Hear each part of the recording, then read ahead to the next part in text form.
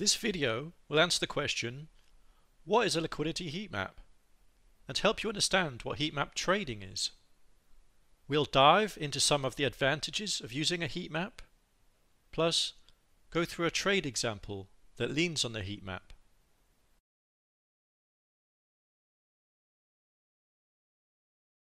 A liquidity heat map, also known as an order book heat map, is simply a visualization of the limit orders within an order book of a financial instrument. Because both current and historical limit orders are visualized, the heat map adds a time dimension to a standard DOM or current order book. This allows you to see the evolution of the order book and the change in order flow over time. In this example, dark red areas represent high liquidity and blue or black areas show low liquidity.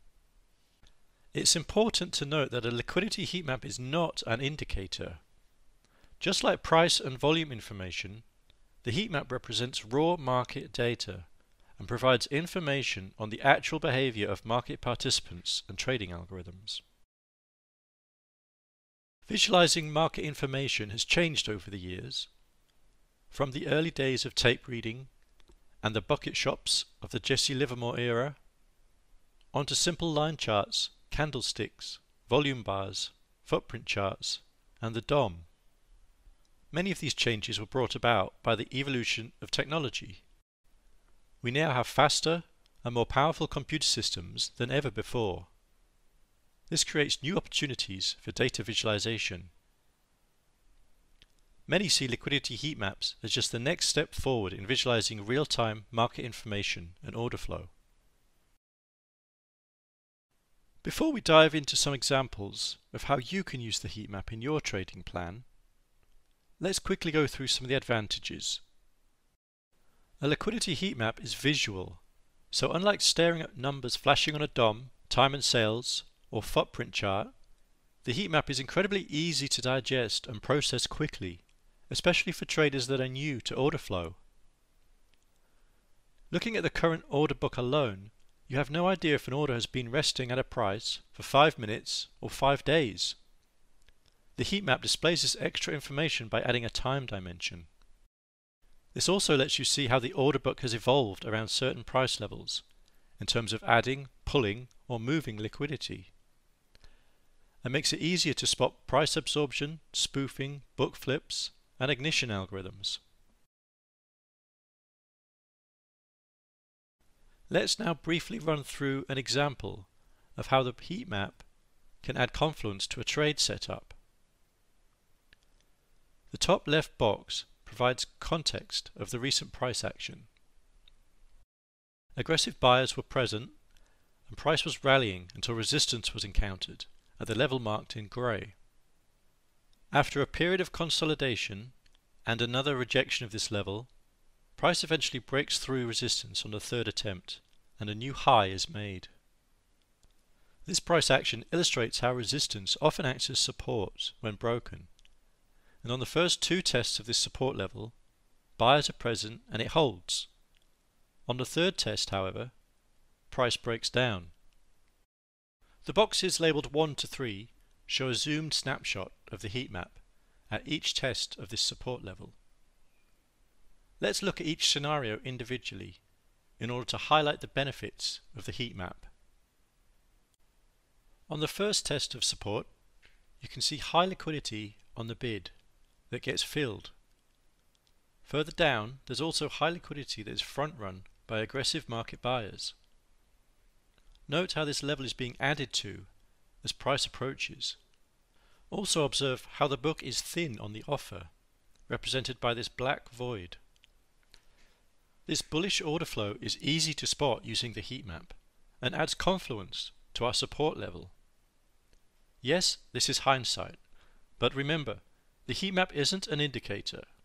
It provides insight into what actual market participants are doing right now. And as we move on to the next test of support, you should be able to observe how market sentiment is changing and momentum is shifting just by looking at the changes in the heat map. So, after an initial rally, buying momentum eventually exhausts at a new high and we come down to test this level for a second time. What does the heat map show this time? And how does it differ from the previous test? In terms of the order flow, this now appears less bullish. There are fewer orders on the bid as price initially moves down, and we're starting to see liquidity appear on the offer. However, we do still have a high liquidity player enter the book on the bid and get partially filled. This acts as a catalyst for buyers to enter the market and hold this support level for a second time. But it's not long before we get our third and final test of this support level. The heat map shows a clear difference in order flow this time around, which, with practice and thorough backtesting, you should be able to react to in real time. Significant liquidity enters the book on the offer. These are strong sellers entering the market and getting filled, which were not present on the two previous tests of this area. If you put this order flow information together with the fact that we also created a swing failure pattern at the highs, this is our third test of support, plus on each test of support there have been fewer and fewer buyers, you can start to read the shift in momentum and position yourself accordingly. The final clue that price wants to move lower can be once again observed in the heat map. See how the price reacts to this area of liquidity. Previously, it remained in the book and price moved away. This time, it's pulled, opening the door and inviting price to fall lower.